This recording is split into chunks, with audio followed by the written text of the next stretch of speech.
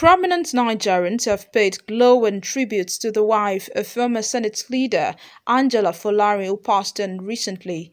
Vice President Professor Yemi Osibajo, Senate President Ahmed Lawan, and other notable Nigerians described the departed as a loving, tender, and humane personality whose life on planet Earth was brief but most impactful.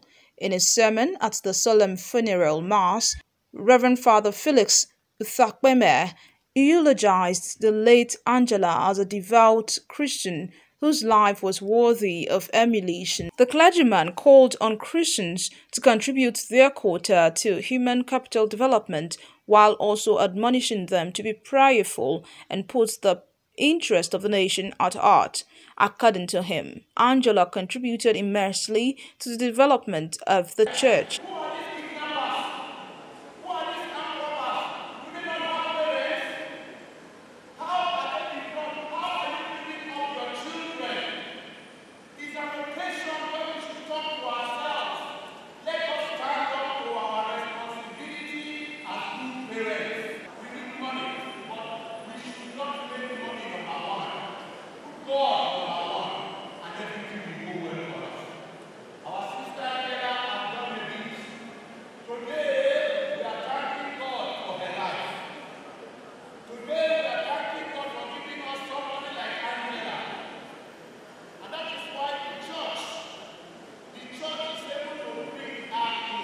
While describing her as a solid pillar who stood behind her husband, family and friends through thick and thin.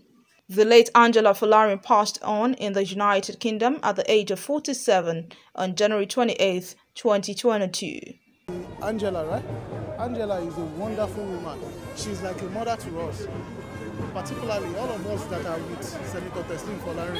She always takes us like a children, like a friend, discuss with us, talk to us. She's a supportive wife that every other politician in this world will ever pray for.